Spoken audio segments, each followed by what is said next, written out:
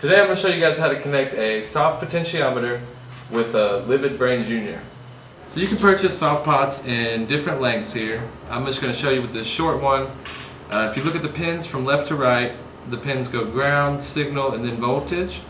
And it's really easy to connect to the Brain Junior.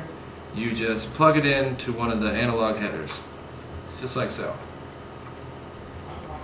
And now I've connected the Brain Junior with the USB cable, and I open up the editor here.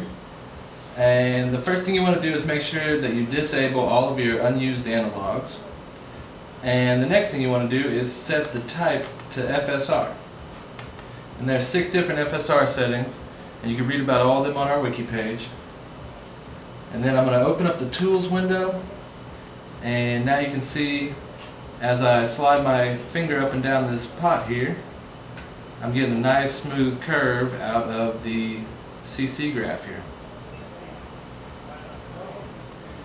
And that's how easy it is to hook a soft pot up to the Brain Junior.